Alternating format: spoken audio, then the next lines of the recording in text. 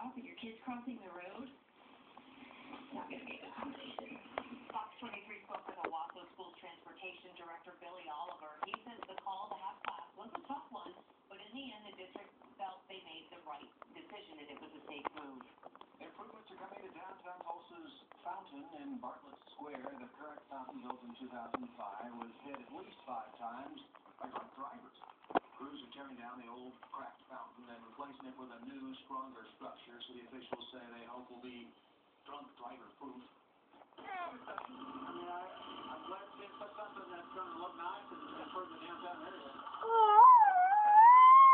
2 tiers with a 5-inch curve on the first tier and a 4-inch curve on the second tier for really high drivers. I guess for high cars. The jets will also be put into the ground so they're